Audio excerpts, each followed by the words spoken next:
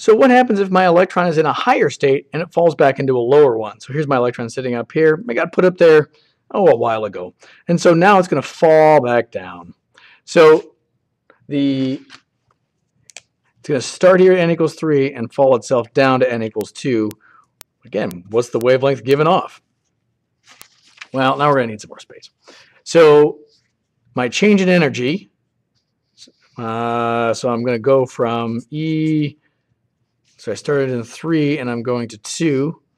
So E3 to is where, so let me write a final minus initial. So my final is 2, my initial is 3, and I want to find out what energy that is. It's the energy of the photon, which is HF, but I want the wavelength because I'm an old laser guy.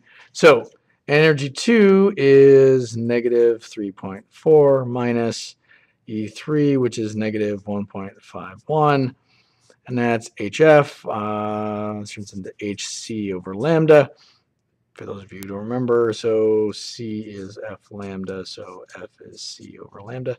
So now here we go. Oh, I gotta use my calculator again.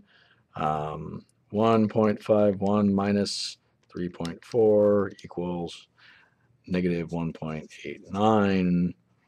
HC is 1240 electron volt nanometers divided by the lambda. So now let's keep going here. Lambda is negative 1240 electron volt nanometers divided by 1.89. 1240 divided by 1.89. 656. So equals negative 656 nanometers. But wait a second, wavelengths can't be negative. Well, that's true. All I want is the absolute value because wavelength only exists in the positive. What does the negative mean?